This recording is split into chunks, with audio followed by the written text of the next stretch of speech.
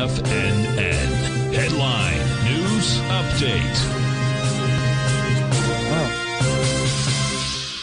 Okay, folks, so we're going to take a look at some of these markets today. Larry Pesavento, trying to get through the day here with my raspy little voice. Feel great, sound terrible. Anyway, we got the stock market down. The Dow's down 84. The S&P's down 8. The Nasdaq's down. Nasdaq is actually up about 6. We got crude oil hitting $88.16 a barrel, folks.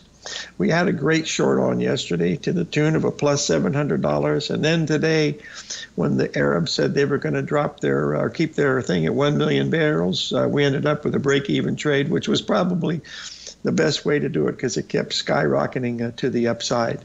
Those are just a few of the things that we're looking at here today. Now, also, folks, keep in mind, I posted a chart here of the United States 30-year Treasury bond. It's been in the bear market for 2.5 years. If you remember back 2.5 years ago, they were telling us about how wonderful negative interest rates were going to be like they had in Japan. Things were going to be copacetic.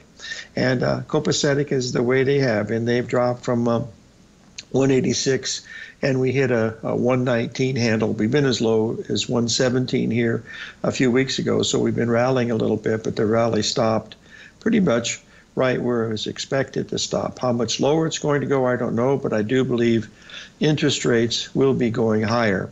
I really enjoyed listening to Tom O'Brien today discussing what happened in 07 with the mortgage bankers fiasco that went on, and folks, we've got something even worse going on right now with all the credit card debt that's out there, all the auto debt that's out there, all the mortgage debt that's out there, all the student debts that's out there.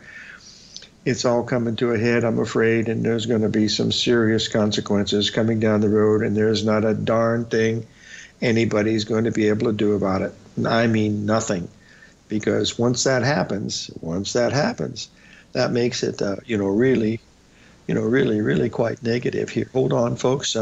We've got my beepers going off. I imagine it's going to go off a lot here today, but, we'll have to wait and see if it does that or not. So just give me 1 second.